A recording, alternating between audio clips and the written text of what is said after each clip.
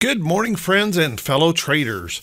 This is Doug Campbell with Right Way Options, and this is the morning market preparation video for September 10th, 2019.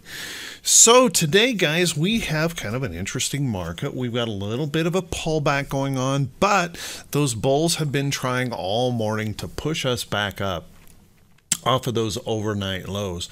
So what's going on here this morning? Well, first off, we have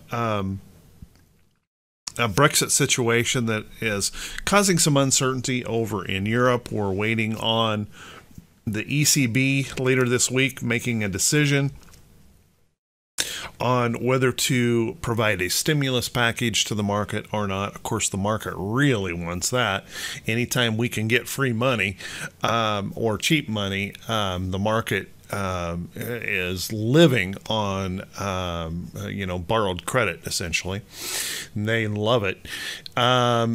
We have next week we have an FOMC meeting that the market is kind of waiting for, and so consequently we're seeing this light choppy price action. The good news is at least we have kind of slowed down on these big gaps in these moves, but we could probably expect, until we get some clarity on some of these issues, a little bit of that kind of price action to continue. Choppy, light price action. There also seems to be a significant rotation going on in some of the leading names into more, and this is an institutional rotation, not making it very easily tradable, I can tell you that, but that's also helping to fuel this market a little bit higher. So let's take a look at the technicals here in the chart. First off, we have some resistance here in the diamonds chart that we need to be paying attention to. And that price resistance up here, as we kind of try and push and grind and shove up toward that level, we'll have to watch that carefully for that possibility of that resistance failure. Remember, as much as we love a market rallying, we also have to remember that the possibility of a lower high failure does exist, and we have to kind of keep that in mind. Not that I'm predicting any kind of lower high failure. I'm not doing that at all. Just a suggestion that we still have to be wary of that situation and don't put on blinders that that possibility does not exist, because it certainly does. Let's also keep in mind we have this significant gap in here below. So if we were to start to pull back, if we were to pull back just to test that 50-day moving average, we could see some of that gap getting filled, and that wouldn't be an abnormal price action move, and that would be just coming back here to kind of test that trend, see whether or not we're going to hold it. So keep that in mind. That is a possibility as well. Not predicting that that is going to occur either. As a matter of fact, what we could end up doing, as we're waiting and really hoping for these stimulus packages and rate cuts and stuff from the FOMC, is we could just consolidate in here sideways. Now, that can be just as strong as any other signal in the market if we just consolidate this move. If there's no sellers in here, that would certainly warrant more bullishness to the upside. So let's kind of keep an eye on that. SPY very much in the same situation. SPY pushing these price resistance levels in the chart, really trying to shove up here. Now this morning we're getting a bit more of a gap down this morning in the SPY.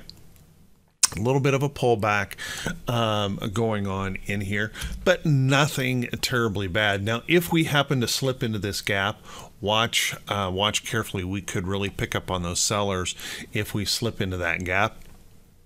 But if we hold in here, I think we're going to be okay, and we could just be in that consolidating mode right here underneath price resistance. Remember, we still have that 50-day moving average below.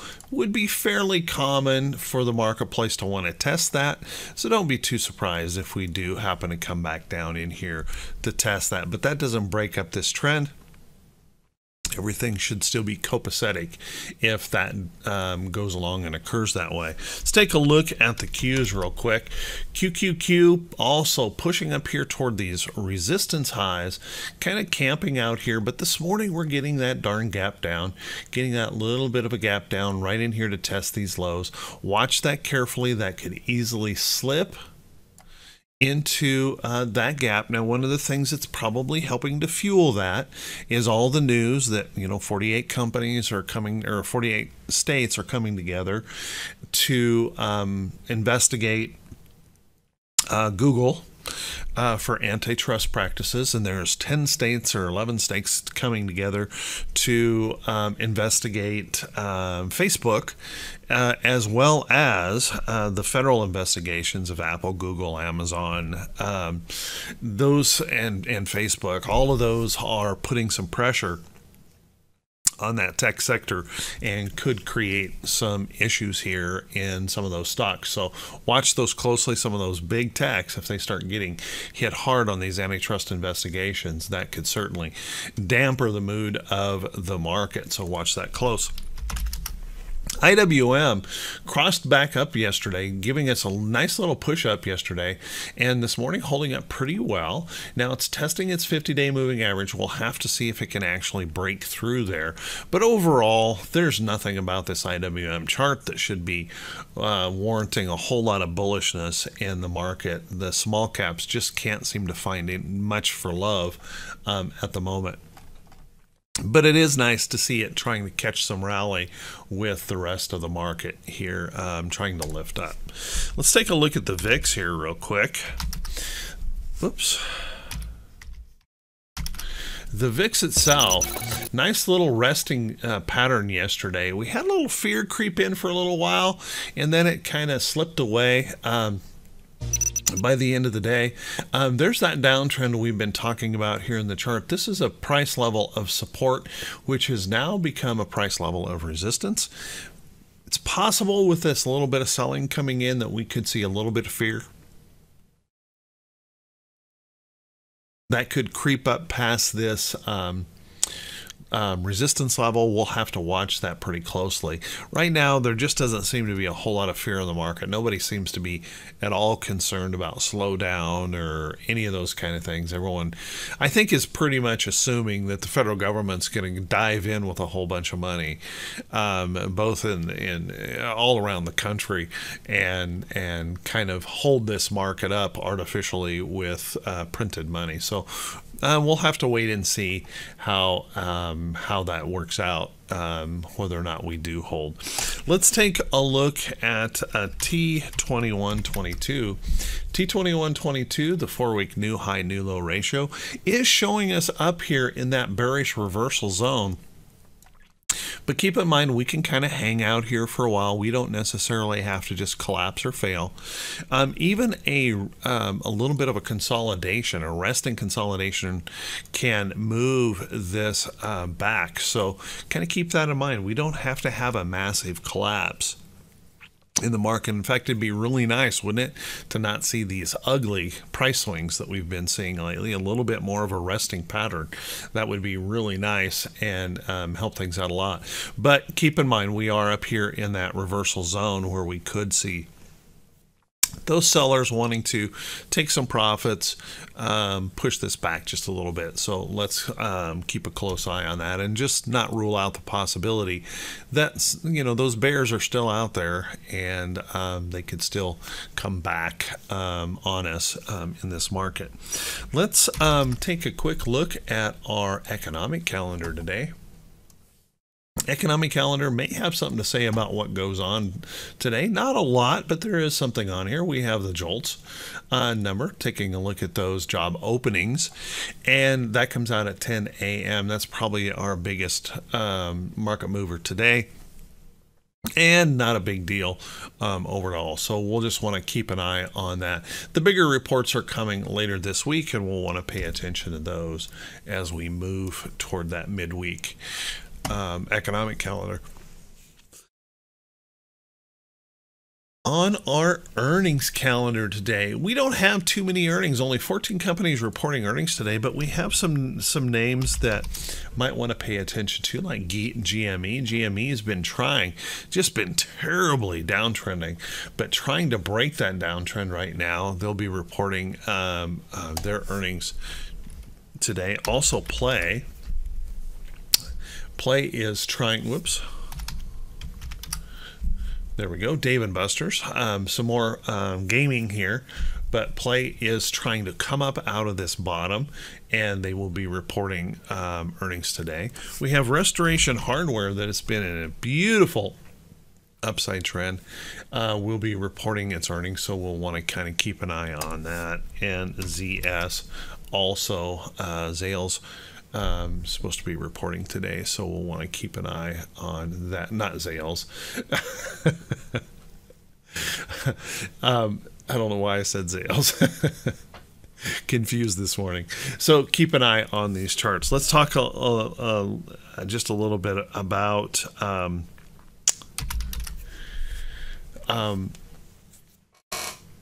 charts that could be setting up for today. But just before we do that, if you guys would do me a favor, if this is the first time you've seen these videos, do me a favor and click that subscribe button on YouTube. Click that follow me button if you happen to be watching this on Facebook.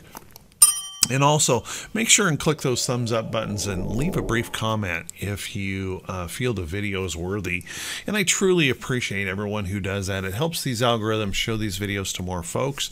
Our channel keeps growing here, and it truly is the not the responsibility, but it really is because of the subscribers and you guys clicking those thumbs up buttons and leaving those comments that we're continuing to grow the channel. Thank you so much. You guys are awesome.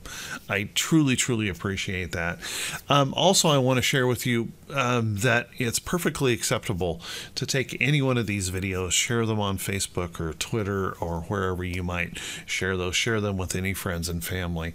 I would appreciate that as well. So thank you so much, guys. Everyone, it means so much to me that the kind comments, the things that you guys leave there, you truly are awesome. Thank you very much. Let's take a look at a few stocks that could be setting up for today. And I want to remind everyone that every time I show a stock, I'm not trying to point out a stock that's immediately ready to trade. Any stocks I show in here are not a recommendation to buy or sell any security. Just an idea that you might want to put on your watch list, evaluate the chart, see what can happen from there, and see if there's a trade in there that could help you in the days and weeks ahead. Let's take a look at WDC. Now, WDC has just been beautiful in this move up. I think it's probably ready or due for a consolidation or a pullback, and you can see it's starting a little bit of that consolidation right in here. A little bit of a sideways slide here. Any kind of rest or pullback could certainly set up an opportunity, and these guys are showing some pretty good strength right now. So I'm going to put the trend somewhere right around here and watch this to see if it can pull back or maybe even consolidate over into this area to move on up. So keep an eye on WDC, looking pretty good overall. Take a look at CME. Now, CME had a major sell-off yesterday, just really got hammered down hard, but we've seen that before with this stock, and it comes right back. So keep an eye on CME to see if this can bounce off of this area, come right back up, and get a bit of a lift. One thing I want to note here is the strong trend, the length of this trend, and how strong that is. Let's take a look at an ETF. XLF. Now, XLF, the financials, all of a sudden in this rotation, institutions seem to be making a rotational move into some value type plays.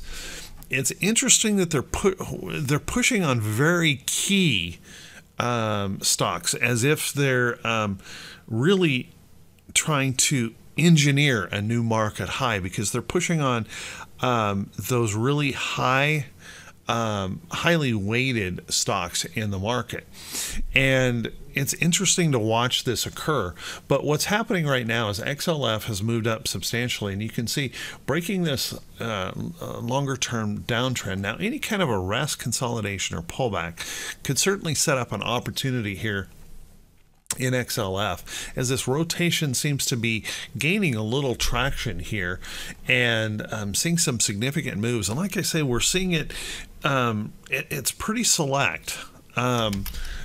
for example, Goldman Sachs is a heavily weighted company in the Dow, and they just had a major push, a major shove in Goldman Sachs yesterday, trying really hard to push, and that's, of course, changing the market dynamics. So if you take a look at Goldman Sachs, after breaking this little downtrend area, breaking up into this little support area here, any kind of rest, consolidation, or pullback now could certainly set up that trend. So keep an eye on some of these big financials. They seem to be part of that rotation, and we're losing some of that rotation in stocks like Shop.